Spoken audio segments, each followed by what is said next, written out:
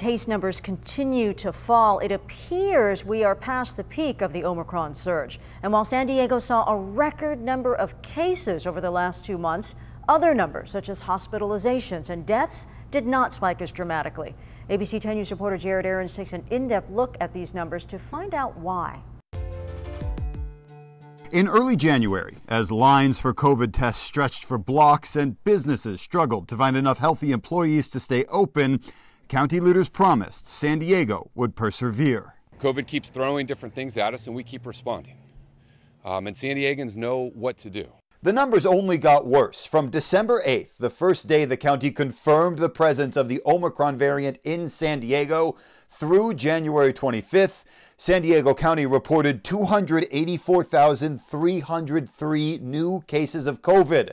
To put that into perspective, that's about 42% of all the cases we've had since the pandemic began. We are just so lucky that the severity of disease that's seen with Omicron was a fraction or just partial compared to Delta. Dr. David Bozzo, the chair of the UC San Diego School of Medicine and Health, says that kind of surge should have crippled the healthcare system. But San Diego's high vaccination rate, combined with Omicron's low level of severity, kept things under control.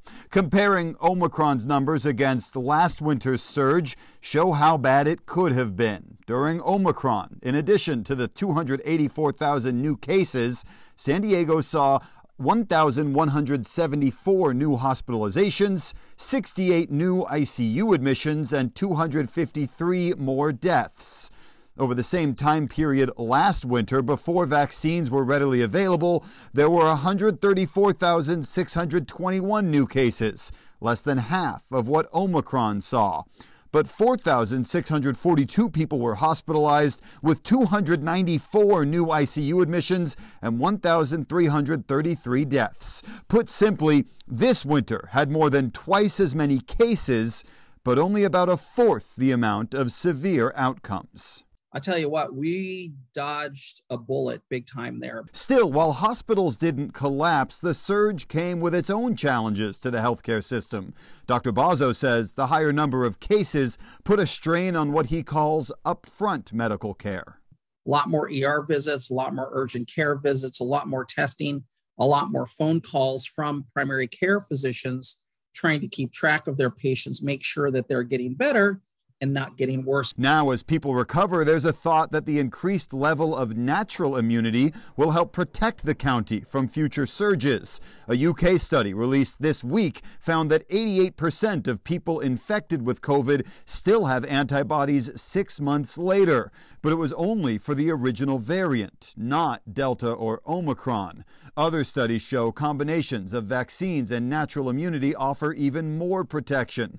But Dr. Bozzo warns that doesn't mean healthy people should seek out the virus. If you haven't had the disease, don't go out and try to get it because you think it's going to make you better, because that could backfire. Dr. Bozzo warns of long COVID or other complications that come with infections. He says vaccines are enough, and each surge makes us more prepared for the next one. We learn from what's just happened, and then we try to apply that knowledge moving forward. Jared Aarons, ABC 10 News.